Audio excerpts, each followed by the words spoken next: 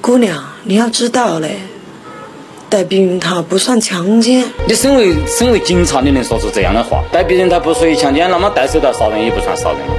女教师被校长安排去应酬酒局，结果被当地土地所长灌醉，并拖进屋子内实施了侵犯。女教师为此四处奔波鸣不平，结果当地派出所指导员竟公然放话称带了安全措施就不属于侵犯。如果女教师再敢肆意妄为，那么他们就以诽谤为由把女教师关进小黑屋。如此毫无人性的行为，气得女教师直接喊来媒体，扬言就算自己的丑事外扬，也要让为非作歹之人付出代价。这究竟是怎么回事呢？据女教师周女士所述，自己永远不会忘记那绝望的一天。当时学校内组织了一场宣传活动，当地的各路领导纷纷前来坐镇，给足了学校校长的面子。而校长为了感谢领导们的到来，于是在活动结束后的中午，邀请领导们去附近饭店就餐。要知道，在工作时间饮酒已经违反了相关条例，但这些所谓的领导却不把条例放在眼里。更令人气愤的是，校长还选了几名貌美女教师，强迫他们去饭店陪领导喝酒。要知道，他们可是教书育人的老师，却被逼成了陪酒机器，这哪是人能干出来的事？但这些教师又不能抗拒，毕竟如果违反校长命令，以后在学校的日子一定不会好过。